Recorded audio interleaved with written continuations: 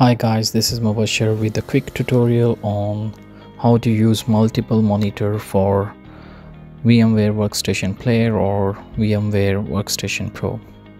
So this setup will work for both VMware Workstation Player or Pro. It's licensed or unlicensed, it will definitely work for both.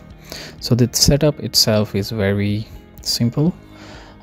So if the host system, which is my Windows machine, has multiple monitors, you can configure a virtual machine to use multiple monitor.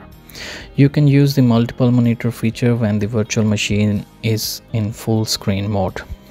So it will only work if you switch on the full screen mode. And also you do not have to change the display properties on the virtual machine or the host machine, so it will work. There are some prerequisite.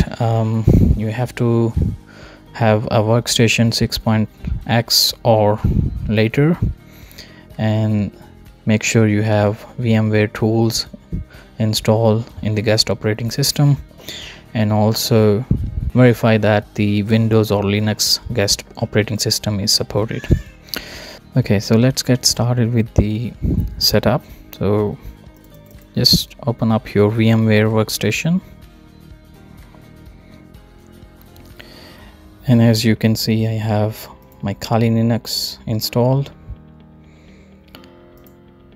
Just fire up the machine.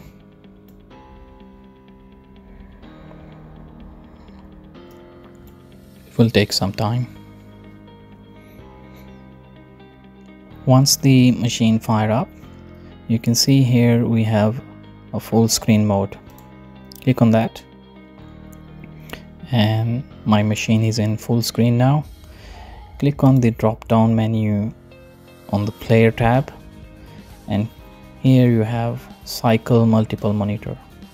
So I'm gonna click on this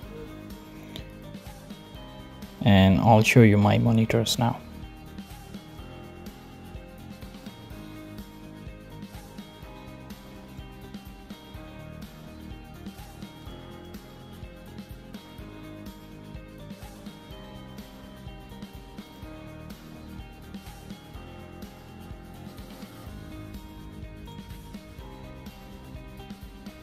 So if you want to go back, you can click on player drop down menu and exit the full screen.